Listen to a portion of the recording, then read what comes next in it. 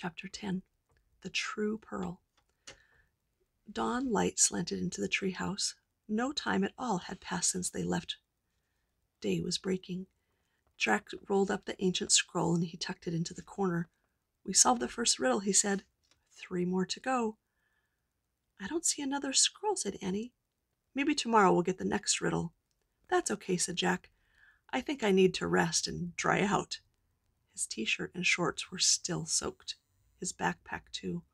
Only his shoes and socks were dry. "And this needs to dry out, too," said Annie, and she put the wet ocean book in a patch of sunlight. Then Jack and Annie climbed down the ladder. They walked through the woods, through the leafy shadows and the golden light. They left the woods and started down their street. "You know, we should have found the answer to the riddle right away," said Jack. "The oyster was on the reef all along."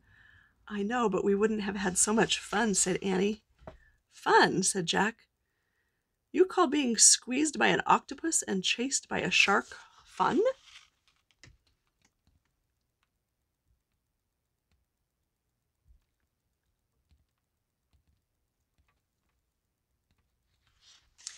"Don't forget the dolphins," Annie said simply.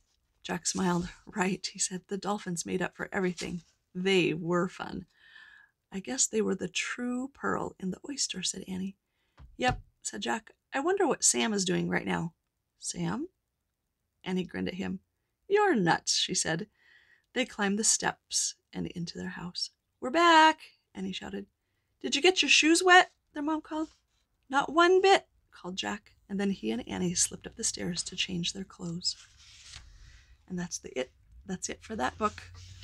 We will start book number 10 probably tomorrow. I'm missing you all, hoping you are enjoying our stories. Take care.